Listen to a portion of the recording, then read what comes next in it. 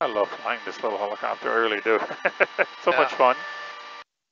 Look, we're going 80 and we're only using 22 inches out of 30. Yeah. That's pretty amazing, 82. It is, yeah. So I'm going to slow her down, and then I'm going to pull us up into a hover here at 500 feet, and we'll see how she does with power. Okay.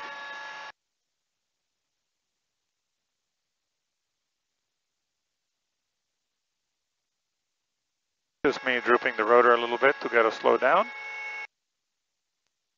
Bring the RPM back up. I do a lot of utility work, so for me it's important on how it flies at a hover. Right.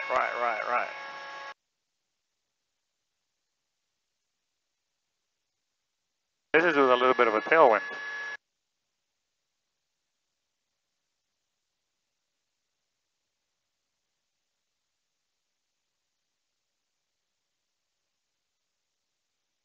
Damn good, about 23, 24 inches out of ground effect at 500 feet. Oh yeah. We want to accelerate. Just put our nose down.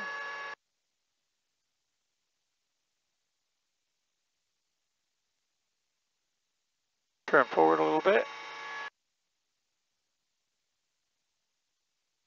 All right, we're going about 65, or I'm sorry, 60, 55. Here's the power. 20. 25.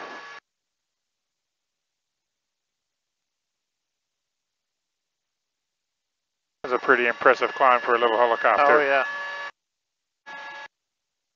So, but like I said, not trying to sell you anything, just telling you about the helicopter. The trim system is cool. This aircraft is simple to fly. Right.